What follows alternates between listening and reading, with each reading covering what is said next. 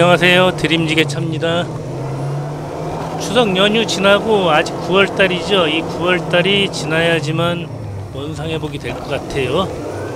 별로 요즘 일이 없습니다. 하루에 하나, 두 개 이렇게 하고 있어요. 공휴일날은 그냥 일이 없죠, 아예. 자, 지금 달려가고 있는데 어디로 달려가고 있을까요? 일단 한번 가서 보도록 하겠습니다. 전화 받고 달려가면은 호기심 반 긴장감 반, 호기심 반 긴장감 반이죠. 바로 가로등 기초석입니다. 이 기초석을 땅에 묻고 그 위에 가로등을 세우는 거죠. 가로등이 쓰러지지 않게 하는 건데, 저 기초석 하나하나가 굉장히 무겁습니다. 제가 좀 찾아보니까 제일 작은 게 62kg 정도 하고, 크기가 커질수록 무거운데 1톤이 넘는 것도 있더라고요. 이것은 대충 몇백 킬로는 되지 않을까요? 굉장히 무거워 보이죠? 이것을 내리는데, 이게 원래 내리는 장비가 있어요. 저기 이제 볼트가 있는데, 볼트에다가 I 볼트를 걸어서 내리는데, 지금 장비가 얼마 없어서 하나씩 내리고 있죠. 하나씩 내리면 시간이 많이 걸립니다. 그 장비가 있으면 보통 한 번에 막 4개씩 뜨고 이러거든요. 근데 지금 이제 하나씩 내리다 보니까 시간이 많이 걸릴 것 같아요. 그래서 한번 부지런히 내려보도록 하겠습니다. 하나씩 내리려면은 좀 답답하죠. 걸어주는 사람이 위에 한 분 계시고, 또 여기서 풀어주는 사람 한 분 있고, 그런 식으로 작업을 하는데 시간이 오래 걸리다 보니까 뭐 지게차가 나쁠 건 없는데, 아무리 많아도 보통 이런 거는 한 타임이면 끝나죠. 이제 이 가로등 기초석도 있고, 또 이제 이곳에 이제 전선이 밑으로 다 연결이 돼서 가로등을 연결이 되는 건데, 이게 중간에 하다가 설계가 잘못됐다 그래서 다시 실을 뻔 했는데, 나중에 확인해 보니까 제대로 온 거더라고요. 그래서 지금 제가 하차를 하고 있는데, 이거 오늘 하차해 놓고 며칠 있다가 제가 다시 또 이거 다 운반했어요.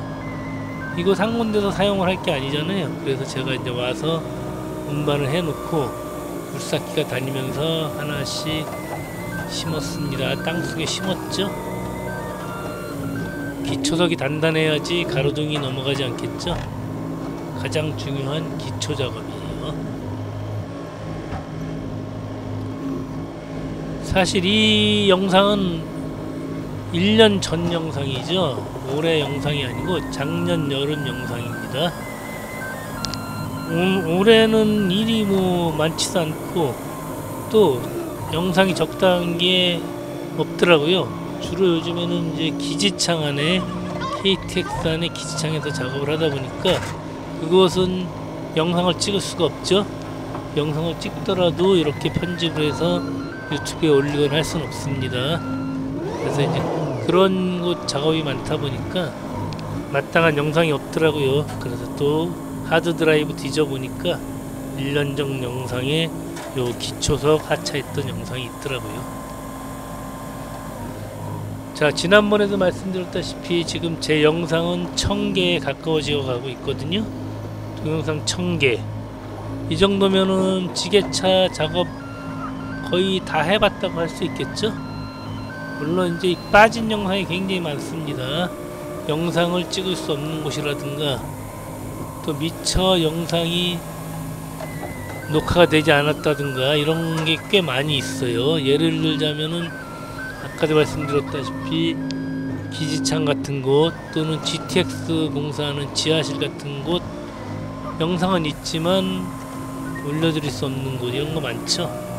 그리고 개인의 너무 초상권이 많이 나왔다든가, 하여튼 뭐 이런 것은 제가 다 빼놓고 작업을 하고 있거든요.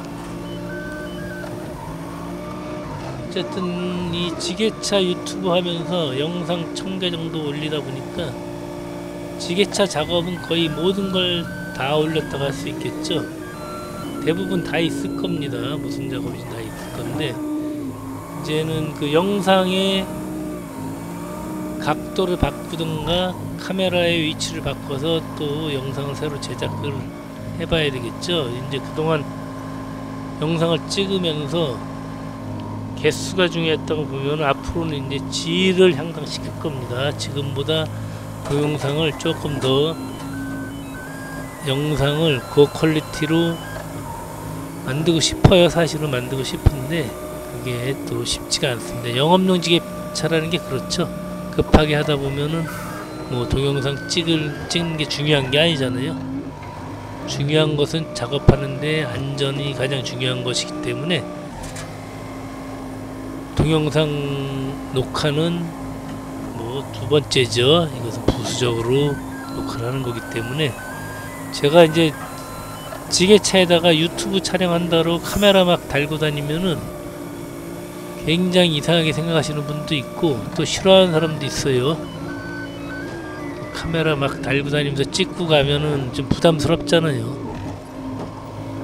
이제 꼭 이 영상을 찍어야 되겠다 그러면 이제 양해를 구하고 찍을 수밖에 없는 그런 영상들도 있고, 뭐 대부분 뭐 찍다 보니까 이렇게 나오는 건데, 동영상이라는 게 쉽사리 또 찍기 쉬운 건 아니에요. 막 찍어서 좋은 점도 있고 나쁜 점도 있고 막 이렇기 때문에 사실 동영상 촬영하면서 조심성이 많이 있을 수밖에 없습니다.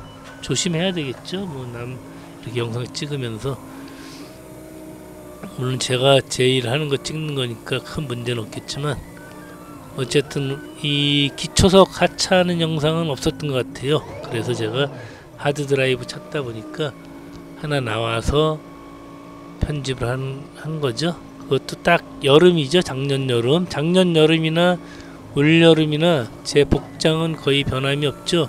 지금 이 모자 코레일 모자입니다. 이 모자 쓰고 신발은 크록스, 반바지에 그리고 헬스클럽에서 얻어온 티셔츠 요 정도 똑같죠? 자, 지게차 내부도 변함이 없습니다. 모니터 5개, 그리고 오른쪽에 후방 감지기 깜빡깜빡하고 있고 온도계 장착돼 있고 시계 장착돼 있고 똑같죠? 1년 전이나 지금이나 지게차는 변함이 없어요. 저만 나이를 먹고 있죠. 저만 나이를 먹고 있고, 물론 지게차도 나이를 먹고 있긴 한데 올해는 작년보다 일을 못했기 때문에 지게차가 많이 뭐 망가지거나 그런 건 없어요. 지금 제 지게차가 거의 지금 10년이 됐거든요. 근데 지금 컨디션이 가장 좋습니다.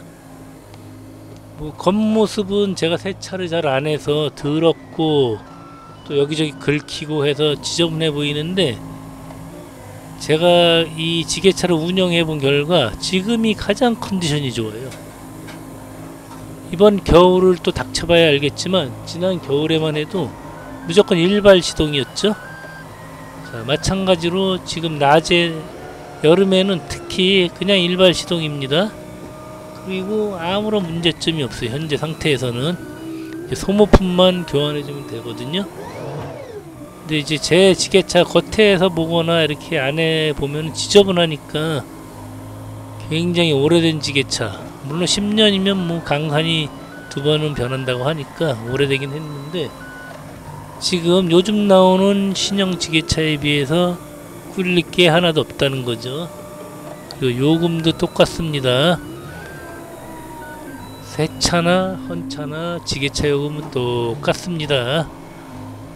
그래서 지금 제가 이 지게차로 제가 앞으로 평생 이 지게차를 갈 수 있을 것 같기도 하고, 더 이상 지게차를 새로 사서 신차로 구입해서 사용하는 것보다는 이 오래된 지게차지만